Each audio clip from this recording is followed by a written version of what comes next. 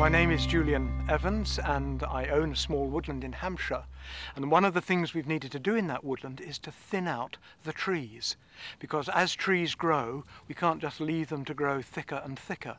And this woodland that you can see behind me here has many trees that need to be thinned out, and really we want to do that for two reasons. One is to favour the best trees so that they can grow on and grow well. The other is to introduce more light beneath the canopy onto the ground floor so that we can have more bluebells and primroses and all the lovely spring flowers that we like to see. But how do we identify which trees should come and how many? Well, I can introduce a rule of thumb. The first is that usually when you do a thinning, you take out about one tree in every three. You don't need to be mathematical about this, every third tree up a row or anything like that, but roughly have in mind one tree in three. Now I've got here a traditional Kentish billhook, which is just what we can use to mark the trees that ought to come out from just this area where we are standing. The tradition is that you put a blaze on the tree on both sides so that that can be seen easily by the tree feller operating with his chainsaw coming to cut them through. So that tree is now destined to be felled and removed. In the old days, when this was done with an axe, there would often be a crown on the back of the axe, and if this was the State Forest Service, the Forestry Commission, they would then make a mark to show that yes, that was an official tree, because otherwise somebody else could come along and put their blazes in on any trees that you as the owner didn't want to have cut. So that's one tree, it's leaning, it's contributing nothing, it has no future, so it's best cut down and removed.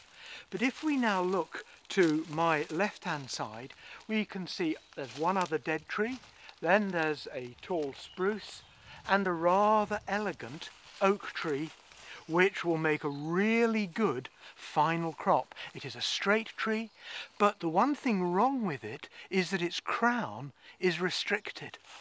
And so what we want to do is to remove one or possibly both of the neighbouring trees either side.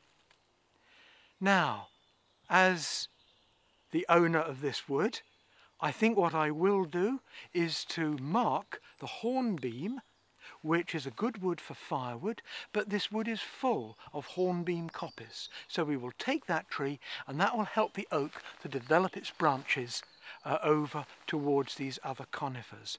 So we'll go over and we'll now do a mark on the hornbeam tree. We will put that blaze on it.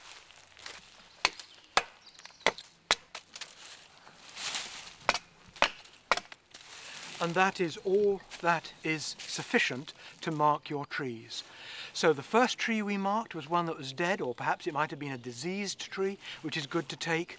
The second tree we have marked is one that is interfering with a really important tree that we want to grow on because we want to grow really good oak timber, and that is the tree that's just next to it. In 5 or 6 years' time, when this operation ought to be done again and the next thinning is due, probably we would take the spruce tree on the other side of the oak to give it yet more space. When you have marked all of those trees, the dead, the dying, the diseased trees, the ones that are interfering with the good ones, you might then just select a few others to make up to your rule of thumb that we mentioned at the beginning, the 1 in 3. And so you might just quickly go back through your woodland, your stand of trees, and take out a few more to make it rather more even. Who comes and cuts these trees? Because for most of us who own our own small woods, this is far too big for us to be able to cope with a handsaw. Obviously it's a chainsaw job, and therefore you need to have a trained person. And a contractor would be interested in coming into this wood, seeing the ones that have been marked, and he would or she would give a quote to say, I am prepared to pay so much per tree or so much per ton of wood for the ones that you have marked with a blaze. That is why it is so important to have these blaze marks on so that the contractor knows.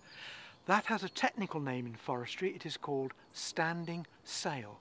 And it's the easiest way for a small owner to sell their trees. To invite a contractor in, look at the ones that have been marked for thinning, and then if they're interested, they can give you an offer.